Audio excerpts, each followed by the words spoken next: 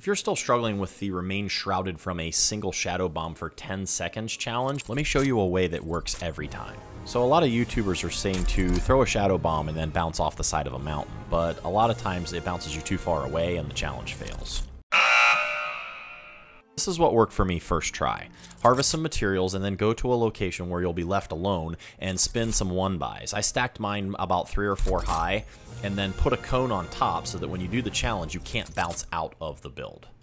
Then just break the ramps you used to get to the top, throw your shadow bomb, and bounce off the side walls until the challenge is complete. The key to making this work is to not touch the ground while you're jumping, and having yourself in an enclosed build keeps that from happening. And there it is. That's how you stay shrouded for 10 seconds.